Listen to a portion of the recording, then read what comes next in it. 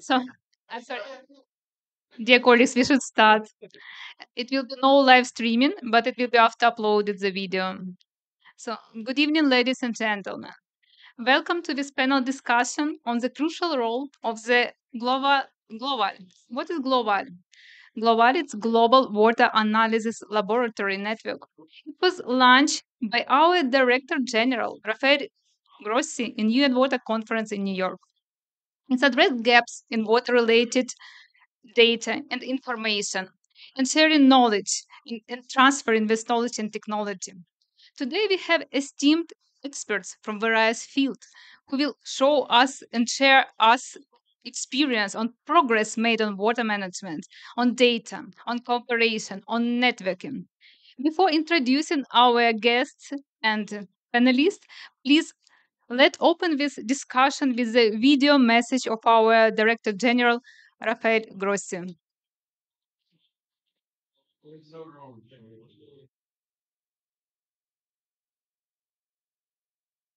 We are living through a climate crisis.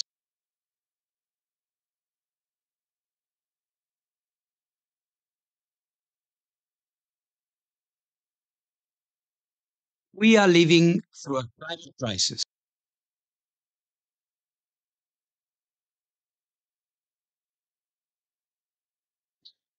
and a pollution crisis. They both have an impact on water availability and water quality. Although countries and regions are affected differently, the world is far off track in achieving SDG 6 on clean water and sanitation. But there are things we can do. The IAEA has over 60 years of experience supporting countries in generating reliable national water data using nuclear techniques. We use this data to determine the size and location of water sources and the origins of groundwater recharge. We can trace path, pollutants, and assess the impact of climate change.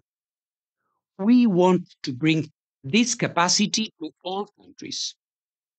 As part of the UN Water Action Agenda, we are advancing the IAEA's new Global Water Analysis Laboratory Network, GloWAL, to support countries in achieving SDG 6. National water laboratories are the cornerstone of a country's ability to manage its water resources and to develop strategies for climate change, adaptation, and mitigation. Through the global network, countries will be able to generate their own water data to better understand their water resources, strengthen national water resource governance, and increase the resilience of their water supply. We are improving the analytical capacity of regional and national water laboratories and fostering cross-boundary collaboration on transboundary resources. That's how we enable more effective mitigation and adaptation strategies to address climate change and build trust through transparency. We're not only working with countries, but also at UN agency and organizations levels. Our initial target regions are Africa, Latin America and the Caribbean, and Central Asia. Many countries in these regions are at the forefront of climate change. The ultimate goal of the global network is to ensure that countries across the globe have the skills and the capacity to meet the water demands of current and future generations. Join us in supporting the global network and protecting our precious water resources. So now I can introduce our panelists. So today with us is His Excellency Mr. Juan Francisco Facchetti. He is a resident representative of UN Permanent Mission of the Republic of Paraguay to the International Atomic Energy Agency. We have also Mr. Johannes Kuhlmann, who is UN Water Vice Chair. We have with us Ms. Ruth Spencer. She is advisory board member for the UN Decade of Ecosystem Restoration and UN Civil Society of Women from St. John's, Antigua and Barbuda. Also, we have with us Martin Krause, our Director of Technical Cooperation. And for closing, here we have a special guest, Her Excellency Bonnie Dennis Jenkins. She's Undersecretary for Arms Control and International Security, United States of America. So thank you for joining us today. And let me to start from the first question. I'm sorry, I'm just talking a little bit, so I don't know. And Honorable Mr. Fassetti, Global Network, it was established to address the global need for improved water analysis and monitoring, would enable countries to generate own data and to improve the water management. Please, could you tell us on which role on GloWAL can play for Paraguay? Thank you very much, Mrs. Vistana. Thank you very much for organizing this event, which is absolutely important in these times of climate crisis, as it was mentioned by the DG Grossi. And thank you for inviting me to share this moment with such remarkable persons that are also very much involved in this issue.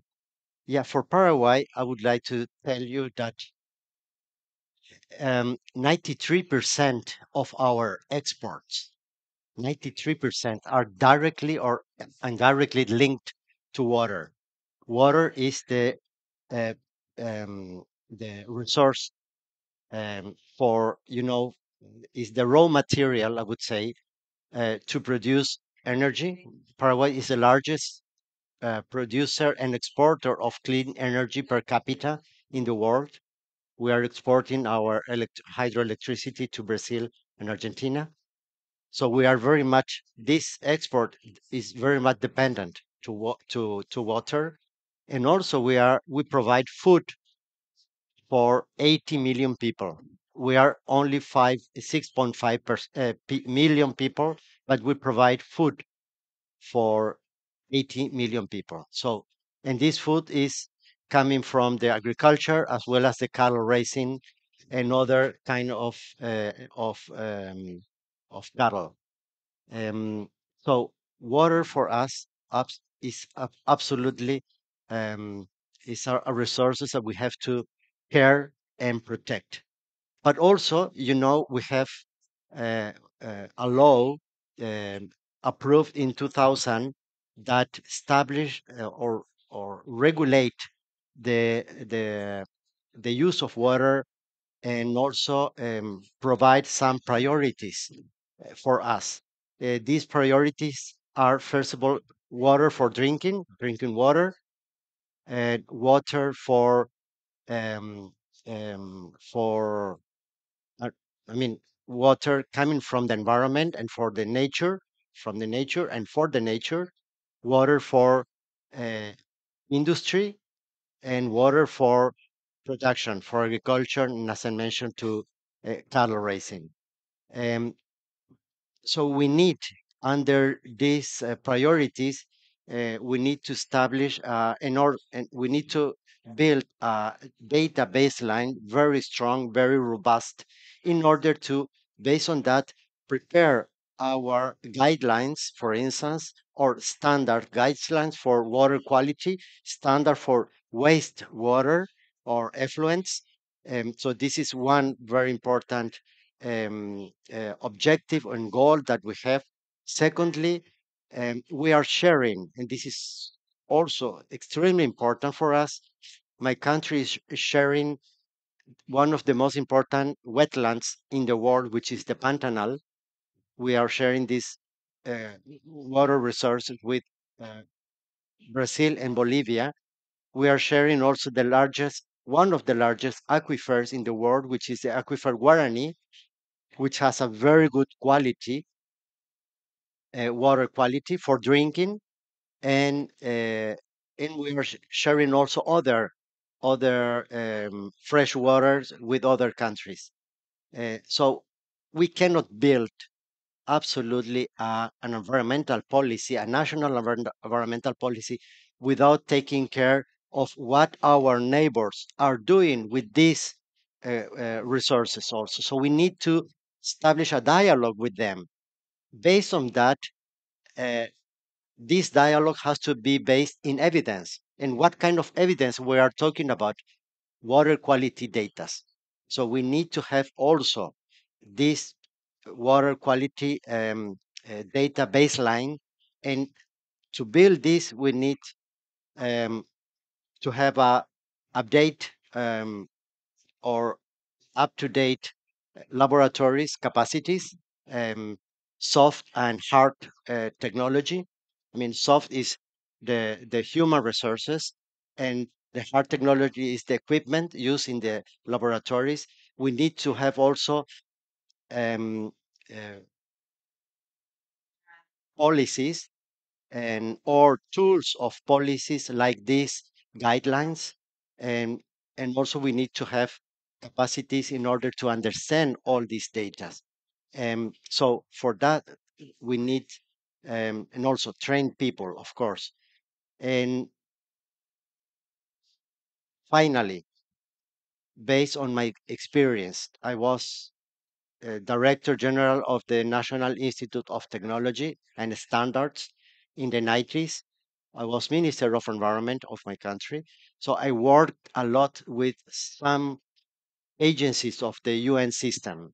And I can tell you, I can tell all the audience that the most qualified agency that has uh, r- that can reach all the regions of the world and has the capacity, is developing techniques, is developing um, procedures and protocols, is developing um, reference standard materials, and has a very strong tech- technical cooperation system and structure, is the International Atomic Energy Agency. So for me, from my point of view, the most qualified and with and competent agency within the UN system is the International Atomic Energy Agency to build this global network.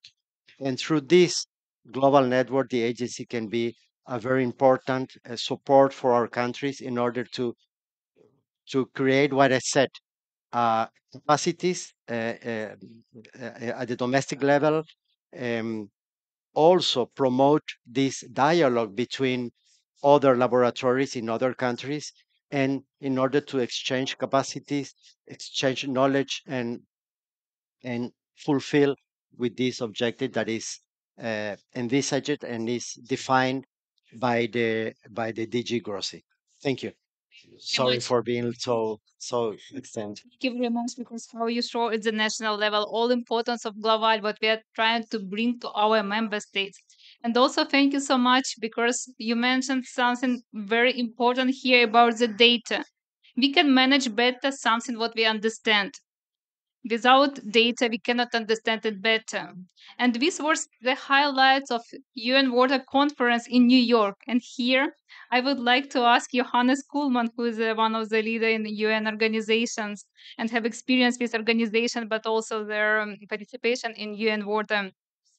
Johannes, please, could you provide us with an overview of the importance of the addressing gaps in water-related data and information, and how this subject is covered in the agenda of UN water-related agencies? Yeah, thank you, Julia. Hello, everybody.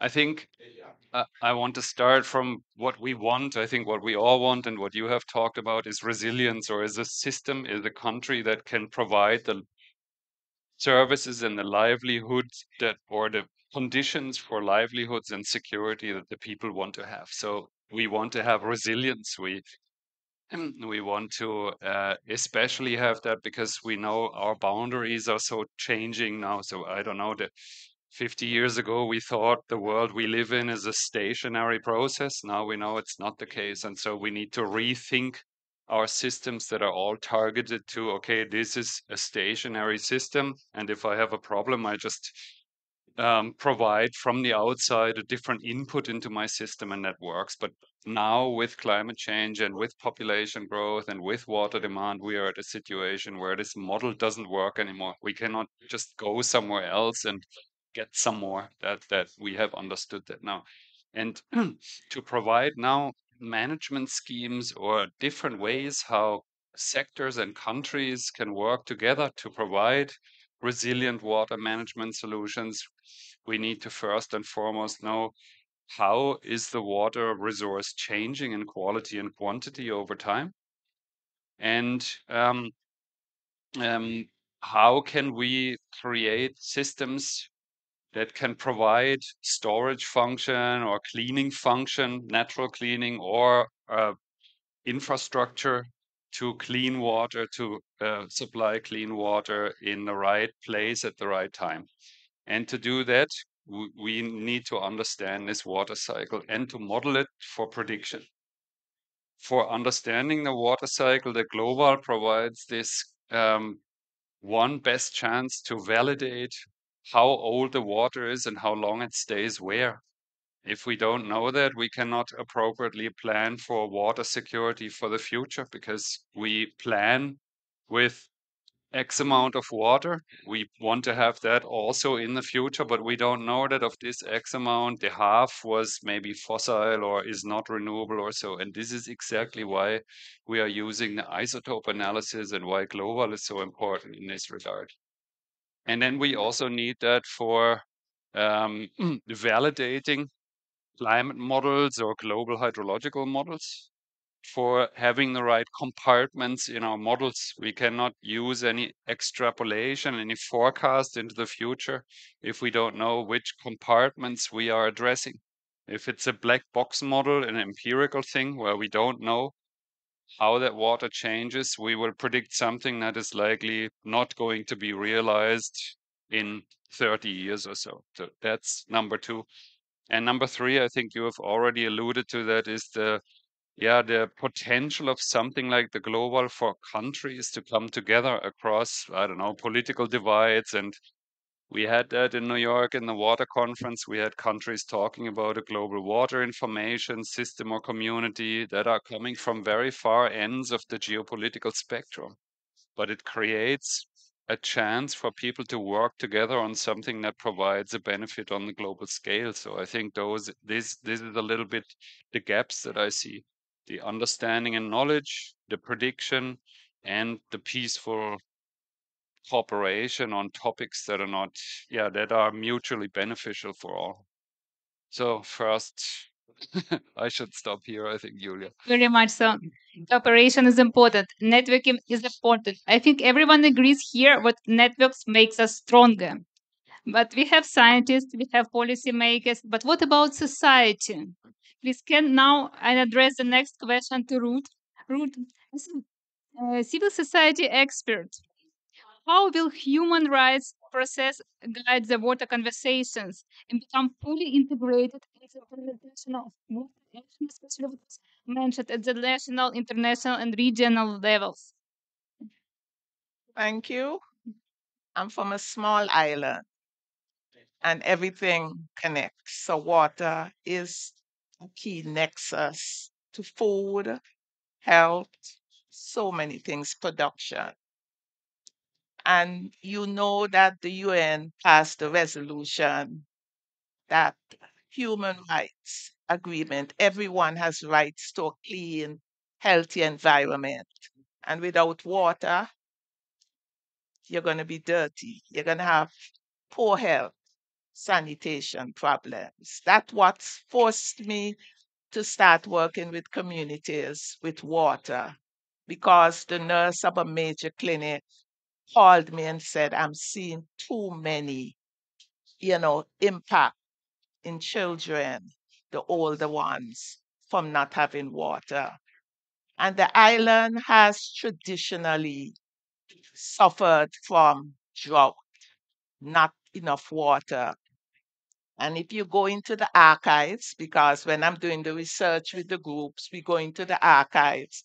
And since in the 1890s, the British built 5 reservoirs on the island. in strategic places where the soils and the natural infrastructure was well suited. And because of the ongoing drought in the island, we started to restore these reservoirs. And we didn't know where they were because over the years they weren't used and a lot of trees and vegetation covered them. But the older heads told us where they were and we started to clear. And we found that all these reservoirs had no crack, but the covers, the reservoir covers were all rusted, the galvanized, and the spillways that took the water to the reservoirs were all covered with trees. But we have been restoring them. So I'm not going to blame climate change for our water problems. I think it has resulted from poor planning. You know, you don't, right now we have no groundwater resources. Our wetlands are in deplorable states. Actually, our landfill is in a wetlands. And you can imagine, everything is thrown there, e-waste. So the very mangroves are degrading. So our focus for water is on the soils. We have to build soils to enable that filtration, that purification of the water. And the community groups, they don't have a lot of funds, but our mindset is the circular approach. So what we have been doing, like waste, organic waste, everybody likes a nice lawn. So you see people taking the lawnmower, the weed whackers, and all the grass is pushed aside. But we would go and pick it up and we take it to our gardens, to our plots, and we spread it out. All the leaves that fall, we use it. All the fish guts, you go to the market, the people are selling the fish. What they're doing with the guts, nothing. We bury all these things, and that has been helping our soil. And it also increases the water holding content of the soil. So when the rains come, the waters can go down. So this is how communities have been adapting to the drought. Because when schools have to close, many times there's no water. If you follow my country and the news, maybe 2-3 days a week you have water. It's really very. We have transitioned to desalination, but there's a major cost with desalination, electricity costs, and the technical work with the location of these desal plants was not perfected. And you're hearing all kind of problems. You have to change membranes. One membrane costs 8,000 US. So it's just, sucking out money out of the government's treasury. So we are in a dilemma, but the local people, how they're trying to adapt, those stories are not being told in our national reporting. And sometimes I wonder with the data that's going out when you don't include your local stakeholders, especially the local groups, they're not viewed as stakeholders. The government sees the Chamber of Commerce, the unions as the stakeholders, but the local people who are on the ground, on the front line, seeking to protect, the very ecosystems because we have hoteliers, we have investors, give them protected areas for their investments. Want to cut, some of the coastal mangroves. So the local people have to cry out. You hear them on the radio. I mentioned to my partner here, my country ratified the Escazú Agreement. Does anybody know ever heard about the Escazú Agreement? The first international human rights agreement for Latin America and the Caribbean. It came out of the 1992 Rio Summit, but it took almost 26 years for it to be adopted. So it came into force 2018. But that agreement basically said governments alone don't have the answers for environmental problems. You need stakeholders, you need the public. And so we use this agreement, which is legally binding, push for our inclusion. Give us the information. We don't want to hear something on the radio. The government is bringing in this program or this project. Give us the information. Come to our communities. Let's discuss it. Get local ownership and buy-in. Otherwise, you're gonna have lots of gaps with implementation. So, me as a local community representative, I come to these meetings to be a voice. Lots of things are happening locally, but that data. Across the conventions, I talk with chemicals and pollutions because we are trying to stop the importation of these chemicals used for spraying mosquitoes that are killing the pollinators. We have to open our voice. We live on the ground. We know what's happening. And we have to alert the government things are not going right. There's somebody cutting down trees. That's not right. We have laws, but our laws are poorly enforced. So we need this empowerment of the local people. This, this new knowledge that's needed into our science processes. So this water connection, it cuts across a lot of conventions, biodiversity, climate, we work with in the oceans with, the Minamata Convention. Our beauty eats a lot of fish and we have to test the hair. We have to, the mothers and the children at risk. So lots of local action going on, but you won't hear about it. So that's a response to that question. We want to be included. Our voices are important in this new era going forward. Thank you. Much. Thank you for highlighting how data important for local people, for local communities. Yes. And this is one of the target of GloWAL to make countries able to generate own data, not only rely on external experts, but also to build very strong internal national capacity. Yeah. And here I would like to ask, thank you so much for sharing, Martin. Yes, please, because we just solve the different problems, especially also on small islands. How agencies support member states in different solving in different water-related problems at national, region, and even inter-regional levels. Thank you, Julia, and hello, everybody. The advantage of being the last speaker here on this panel is that I can actually pick up on some of these things that my fellow panelists have said already. And I will start with the ambassador who mentioned that in Paraguay, the IAEA is considered to be the most important UN agency supporting the country on dealing with water issues. That is surprising. You might have thought maybe the UN Environment Program would be the most important UN agency and not the IEA. So we need to think, how come that the IEA is linked to the agenda of climate change, of climate adaptation, and of course the water issues? What is that linkage? So if we step back a little bit, the climate crisis is actually a water crisis. Climate crisis manifests itself as a water crisis. If you think about the changing precipitation patterns all around the world, if you think about flooding, even if you think about sea level rise, or if you think about drought is nothing else but the absence of water in a way. So the climate crisis, when it comes to livelihoods, when it comes to agriculture, when it comes to industry, manifests itself as a water crisis. Now, the IEA, and Johannes has explained this, I think, very eloquently.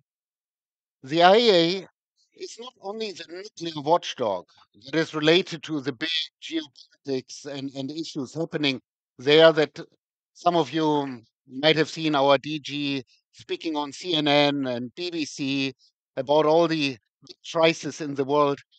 But the IEA is much more. The IEA is also an agency that um, does research and promotes nuclear techniques and technologies such as isotope hydrology techniques that play an important role when it comes to generating data and finding out what is happening to the hydrological cycle, to the water cycle. The water cycle doesn't know any national boundaries. It's transboundary by nature. It's actually a planetary cycle.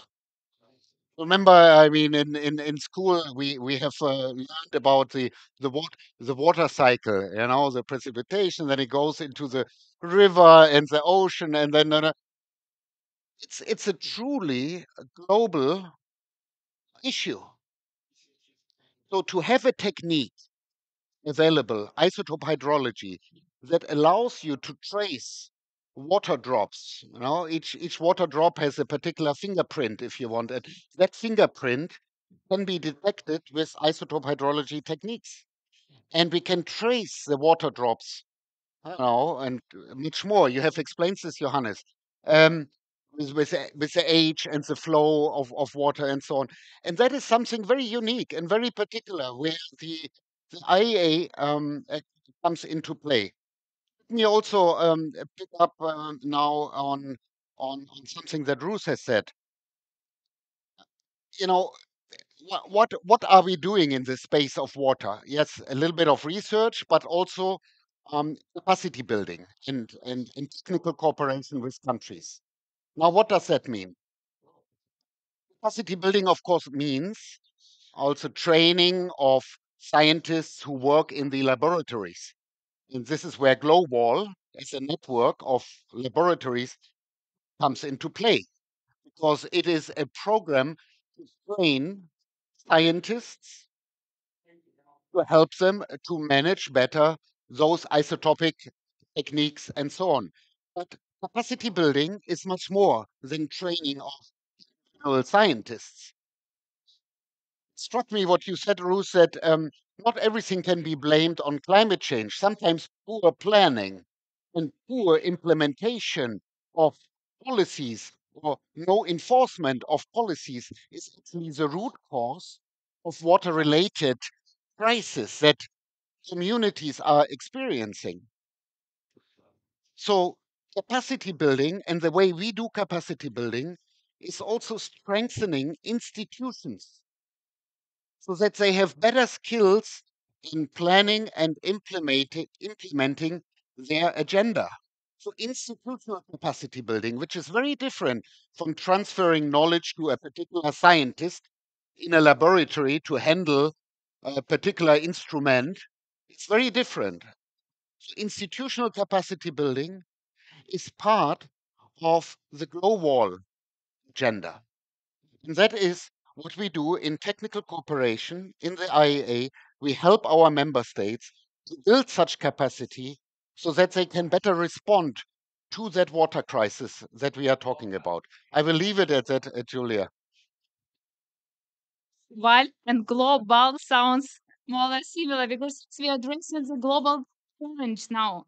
We are addressing global challenge through networks, for increasing the capacity, for enhancing it, through knowledge transfer, for technology transfer, but also to link between people.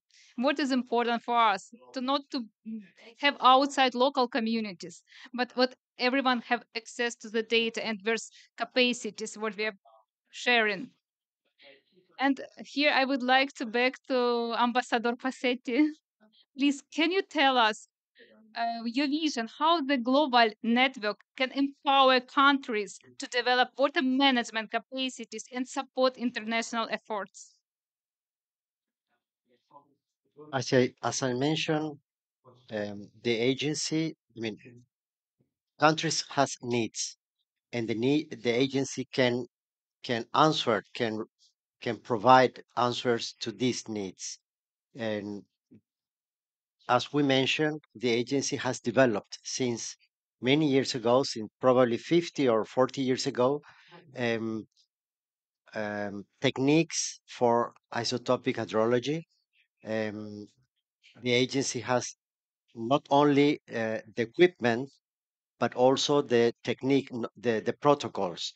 The agency has the experience transferring these capacities to other regions, to African nations, to Latin American nations, also in Asia. Um, but also the agency has the capacity and the knowledge of putting together experts, scientists, and not only at this level, but also creating an interface where this technical level can discuss the results with uh, politicians, those that are in charge of preparing policies, preparing laws or instrument of policies such as laws, regulations, etc. So these are the needs we have, and those are the capacities that the agency has in order to respond to our needs. The agency, from my point of view, also is very efficient because it has already um, the interface um, in place for every region of the world, for Middle East, for Asia, for Africa, for Latin America, even for Europe. And in this region, I mean, in these interfaces, uh, experts can discuss their findings. And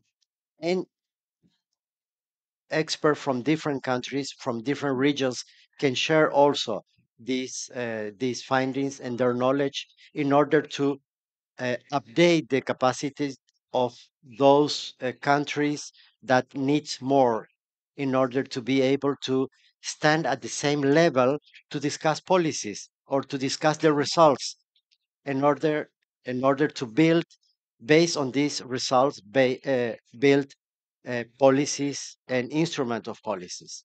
So this is from my point of view the needs we have and also the answers that we need. Thank you. Thank you very much. Thank you for highlighting needs and also gaps, what we need to fill and to reach this level of more or less equal access to all data. So, because we have different gaps in capacities in laboratories and data generation. And those gaps have been very discussed on UN Water Conference. Yes, Johannes, I think you will confirm it. And I would like to ask you, what was the step from this UN Water Conference to now? What was done in this period to fill these gaps? What mentioned by our speakers, panelists, and Mm. at the global scale? Yeah, Mm. I think that question has different dimensions. So there is a political dimension or policy dimension to that, and that's because the UN, or we are on our planet 193 member states. So we need to find ways how to motivate, and you know that from your governing councils, we know it from ours, and it's a process where you have to agree with the UN system alone. I represent maybe the UN system together with you or so, and then we have maybe other UN people here. But the UN system alone cannot resolve anything. It can just catalyze and provide the framework and those interactions and interconnections and empower and help people at the technical level. But it's first and foremost really a question about, do we want to do something together in a different way? Because it's not to scale up our efforts, and mm, scaling up alone will not work. We need to think about what do we need to do differently in our interrelations between the 193 members, because it's clear from the water conference that the hydrological cycle that you've talked about is a global common. It makes no sense to break it down into the German part of it and the Russian part of it. And I talked to some German ministers some time ago, and it was a very political, very emotional discussion about Russia. And then I had to tell them, look, 80% of the green water Germany exports is actually subsidizing the Russian agriculture. So, and you cannot deny that fact. You can also not say, I don't want it for a political reason. It's the earth system. So, what has happened since the conference? The 193 member states have agreed that they want to follow up from the conference because it had no negotiated outcome. There is no negotiation from the conference.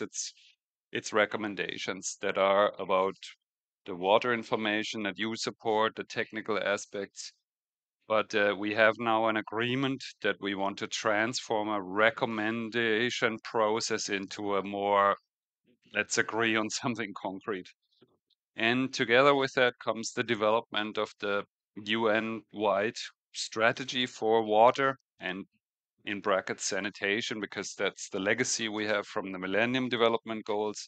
But it's really about mainstreaming water in all the other different discussions and interconnecting the biodiversity, the food, the energy, the climate and water years of what is one Earth system. It doesn't matter yeah, which angle you take, you always deal with the same system in the end. So there's now a member state agreement that we need to go beyond and transform the way we work together.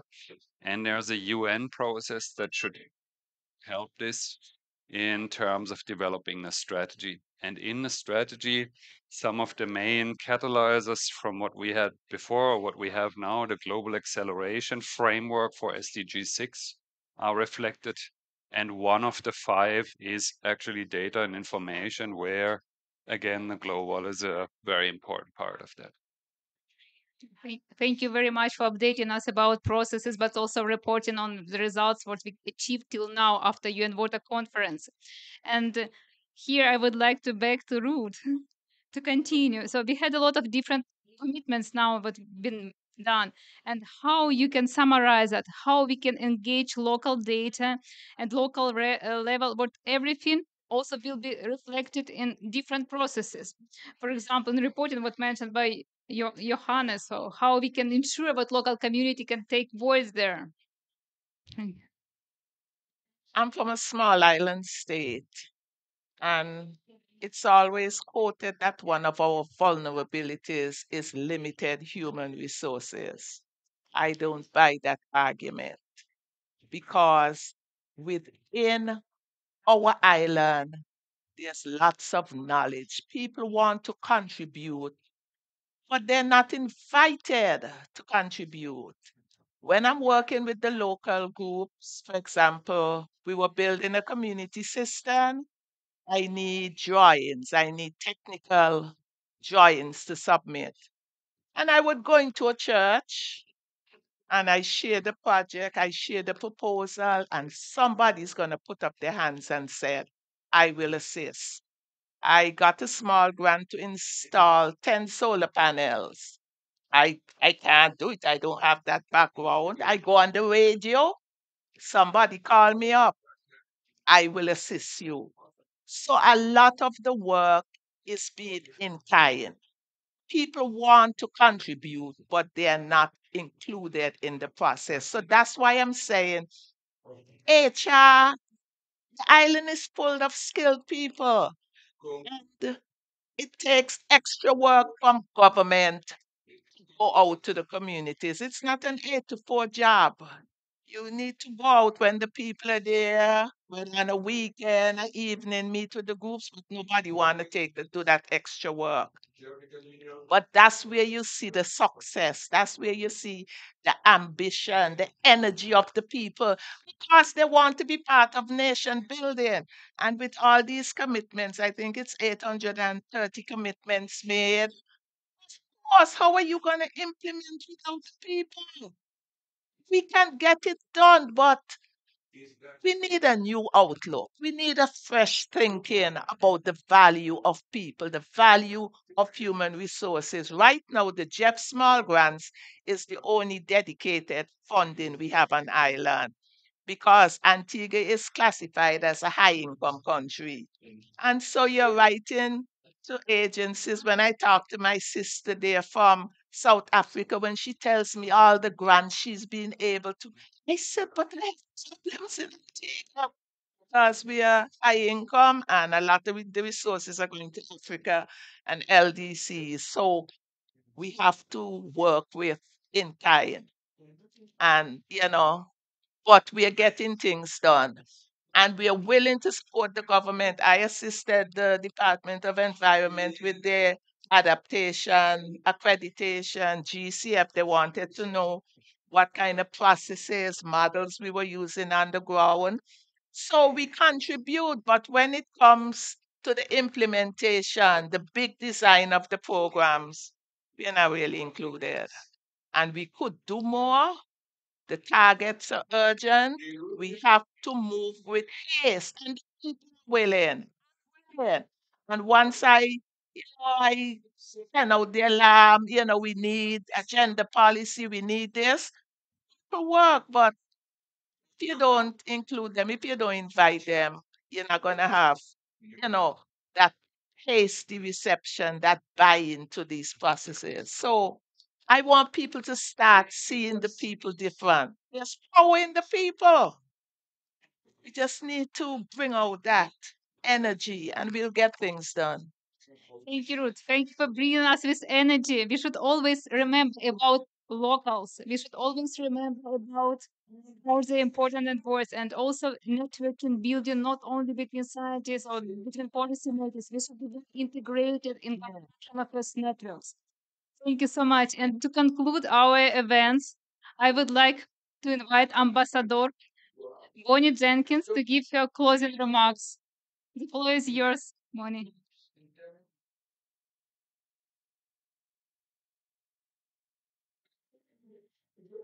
Well, thank you. Thank you for inviting me. And I can say I've truly enjoyed this panel. I wish it was going on a little longer because I think there's so much here. There's so much to talk about. So as I said, thank you for inviting me. I know the IAEA very well and all the wonderful work the IAEA is doing, not only on safety, security, safeguards, but in all these other areas that is happening with the IAEA. So I commend the work that they're doing and very happy to continue to work with all of you and DG Grossi and work he's doing.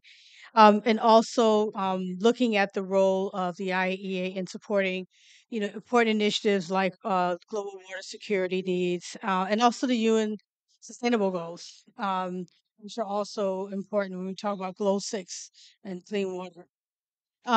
As we have already heard, there are few things as essential to our existence as water. Water is life. It is a vital resource that we rely on to protect our health, feed our families, provide energy, grow crops, and sustain wildlife and the environment. Meeting the UN Sustainable Development Goal 6 to achieve universal access to safe water, sanitation, and hygiene is central to achieving all of our collective goals. Yet many obstacles remain. Destabilizing conflicts around the world threaten our precious freshwater resources, while climate change further exacerbates stress on those same resources. These dual threats strain economies, worsen inequality and health security, and increase the likelihood that access to water may not only fall victim to a conflict, but trigger a conflict as well. That's why, in my role as Undersecretary for Arms Control and International Security, I am using all the tools at my disposal to address this critical issue. Often people think of the hard security work my staff does to combat weapons of mass destruction. However, our work goes hand in hand with building a more prosperous world. For example, under the Nuclear Nonproliferation Treaty, the NPT, the United States has made explicit commitments to leverage the peaceful atom to this end. And for over 50 years, we have honored this commitment, working bilaterally and multilaterally with the IAEA to leverage nuclear science technology to improve people's lives. For example, we have contributed more than $5 million to the IAEA's Peaceful Uses Initiative since 2010 to support IAEA activities that help countries manage portable water resources. With unique expertise in isotope hydrology and experience working with member states' labs and institutions across sectors, the IAEA is well positioned to help address the water security challenges we see today. Isotope hydrology is a valuable tool for collecting the data we need to monitor existing global water resources. It is important that we help countries build capacity for using this tool.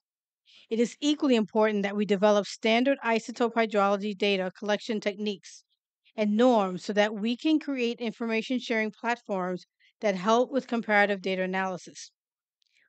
The United States was proud to participate in the IAEA's launch of the Global Water Analysis Laboratory Network at the UN Water Conference in March. Through the IAEA's Peaceful Uses Initiative, we contributed approximately $650,000 to to GloWAL, including funding for initial coordination activities and expert technical support.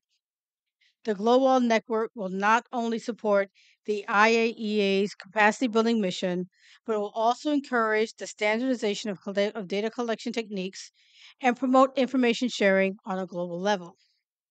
But we must do more. Specifically, we need to work collectively to identify the key data, resources, and skills that we need to develop effective climate change resilience strategies, including incorporating the voices of civil society. In partnership with the United Kingdom, the United States launched the Sustained Dialogue on Peaceful Uses in August 2023 to reduce barriers to access nuclear technologies for peaceful purposes and amplify IAEA programs. With a participant driven approach, the Sustained Dialogue brings together diverse stakeholders, including national policymakers, the private sector, and the broader international development community, to identify the most pressing development needs in a region and actionable steps that should be taken to address them with nuclear science and technology. In doing so, we aim to expand the cohort of nuclear champions who appreciate the full potential for nuclear science to play in addressing the UN SDGs. In June, we convened a cadre of experts in Jordan to discuss responsible water resource management in the Middle East and North Africa, and heard a clear need for a more robust monitoring network across the region to provide high quality data. We also heard about shared challenges in creating sustainable laboratory programs in Morocco, Tunisia, and Jordan. Challenges that can be addressed through institutional mentorship like that provided by GloWAL. It was clear our partners want GloWAL to help build national and regional capacities to understand and manage existing water resources, a key reason for U.S. support to the program. Existential challenges such as those posed by climate change and water insecurity can only be addressed through sustained collaborative efforts. The Global Network is an essential piece of this effort. The United States is proud to have supported it from its launch this past March, and I encourage others in a position to do so to also consider supporting the Global Network so that together we can forge a better future and work towards a water secure world. And I also want to mention that my colleagues who are doing the sustained dialogue are actually going to different regions around the world. So I mentioned the ones in Jordan and in that region, but we're also be doing other such engagements. So I just wanted folks to also know that as well. But just thank you so much. This has been a great panel. I've learned a lot. So thank you for everything you're doing for this a very important issue. So thank you.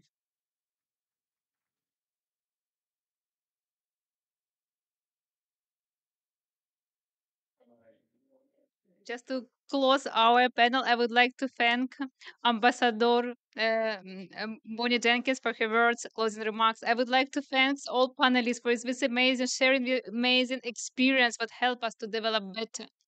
And thank you, auditory that watch us online, and thanks to all colleagues, but all other people who is supporting this initiative. Thank you, and let's continue together.